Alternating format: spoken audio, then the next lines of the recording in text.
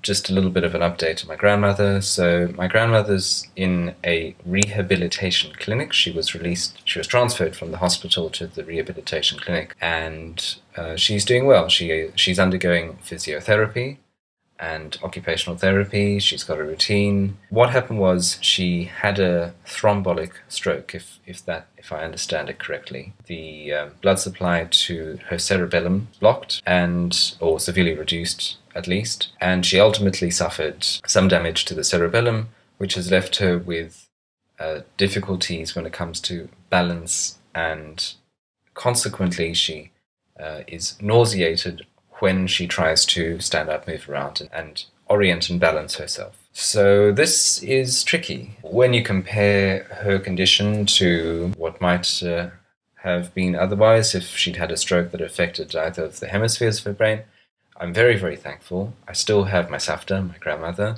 in that her speech is unaffected, she's mentally alert, she's not paralyzed in any way. Yes, she's tired. Yes, she has these problems of dizziness and nausea, sort of a severe kind of vertigo, at least for the time being. But from the reading I've done and from what I've been told, there is plenty of reason to be optimistic that she can make at least some kind of recovery and some kind of return to normal life with hopefully minimal assistance from a carer. My grandmother's always been really fit and independent, and she's always taken great pride in not having to rely on other people to take care of her. So it's hard, but she's also very patient and has always tried to make the most of things, which are things that I admire in her. So I go to visit her once a day. I spend about 3 to 4 hours with her. We talk. I read poetry to her.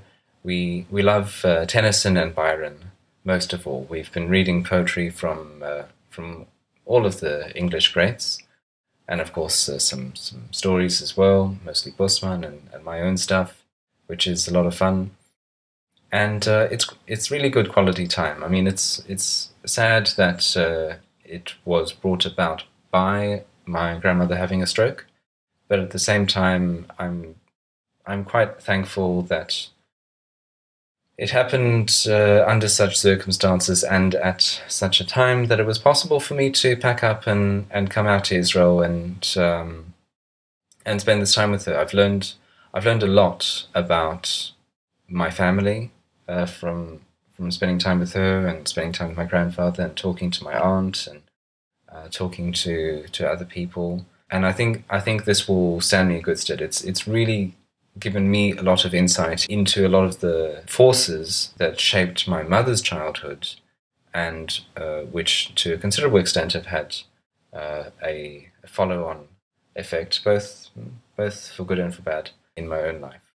And how shall I say, it's given me pause for thought. Come what may, I certainly will not regret having come out here.